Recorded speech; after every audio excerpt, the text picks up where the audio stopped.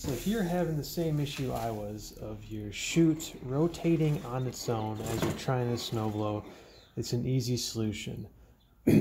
There's a spring-loaded nut right here that can come loose over time with the vibrations from the engine. So you simply have to just tighten this nut.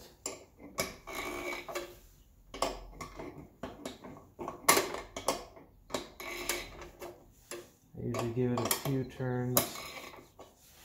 You might have to play around with it because if you tighten it too much, then it'll be really hard to crank here. So play around and see what works for you, test it out.